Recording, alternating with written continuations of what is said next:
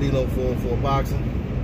Hey, I want to talk about Gary Russell Jr.'s fight from Saturday against King Tug. Hey, look, coming into that fight, I was one of those people saying that, you know, Gary has to take this guy serious. King Tug has some skills, has some decent power. He has the size. He might try to lean on Gary, you know, things like that. And a lot of those things I actually saw in the fight. But I also said that I think this guy is going to bring the fight out of Gary, and Gary's going to do what he has to do to keep him off of it. I actually figured Gary would be able to hurt this guy late and get him out of there. I think I picked Gary in like the 9th round, but it wasn't to be. But that said, hey, no knock. I have no complaints on Gary's performance. I mean, Gary did what he had to do, and especially the way Gary came out fast and hot like he did. The question was, could Gary sustain that over a 12-round fight if he had to, against a bigger fighter who seemed to be relentless, coming forward, plotting. He wasn't to be deterred. I saw him get frustrated, but he never stopped coming. But the more he came, the more Gary, you know what I'm saying, diversified his attack and started showing him different angles, showing him different looks. Gary started varying the speed on his punches somewhat. And Gary, you know, Gary just, to me, it was a virtuoso jewel of performance. You know what I'm saying? It was hard for me to find rounds to give King Tug. Gary Russell Jr. really put on a great swan song of a performance if that was his last fight at 126 pounds. Gary says that he's gonna move up if none of the other he doesn't get anything in writing when Leo Santa Cruz was gonna drop back down to 126 and fight him. And if that doesn't happen, then he's gonna go ahead and move up. He said he don't really see anything at 130 he wants. He wants to go straight to 135 with a big cats on. You know, that's where you Tank Davis, Lomachenko, Teofimo Lopez, Devin Haney. You know, that's where those guys reside. That's where those guys are eating at. So he wants to go up there and try his hand at fighting the best guys at 135 pounds. And honestly, when you look at the little weight division, 135 is that division. 130 was hot for a minute, but you know, it's like the best guys at 130 are all at 135 now.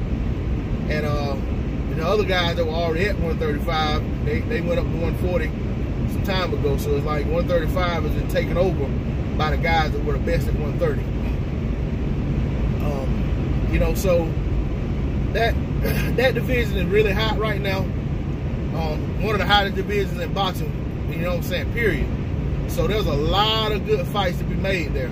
It remains to be seen if Gary's going to actually make that move, but I'm intrigued by the fact that he wants to do this, and there's so many fights that I can just see him matched up in, even outside of the top, you know what I'm saying, 4 or 5 guys. You know, you got guys like Javier Fortuna right there. You know, even what's Luke Campbell, or even you know, if Linares is there at 35, you know what I'm saying, Ryan Garcia, you know, guys like that are there, should they dare to fight Gary or and vice versa, you know, that can be had. And I may be mistaken about Ryan Garcia, Linares. They could be at 130. I know Linares was at 35. He could have dropped down. I don't think he did, but I'm just not sure. And I'm not 100% sure Garcia, whether he's 35 or 30. But I mean, he's right around that same weight division, and he's always mentioned with the top guys at 135. So of course, if he wants to fight Gary Russell Jr., that's a fight that they can make. But once again, you know, much respect to Gary Russell Jr. for a great performance and even greater ring walk.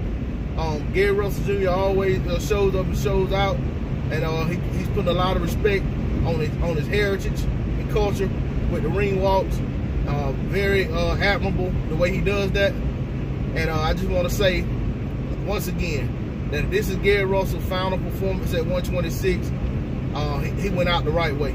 He fought a guy that was a legit threat, a guy that a lot of people, I'm not just talking about people like myself that are fans, but I'm talking about people who are, you know, paid for this stuff to analyze and talk about boxing, that they thought this guy was a legit threat.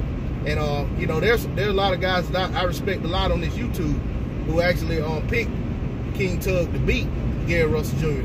And I mean, I'm on Champ Ross's fantasy boxing predictions, and I saw quite a few people pick King Tug to stop Gary Russell Jr. So much respect to Gary Russell Jr. He did it his way, and he went out the right way if he's exiting 126. And I want to see bigger and better things for Gary Russell Jr. It's only February. I don't want to see Gary Russell Jr. go all of 2020 without another fight. D-Lo 404 Boxing. Shout out to Marlowe's Corner, Trey X, and the whole block fam. Shout out to the LDBC. I'm out. Peace.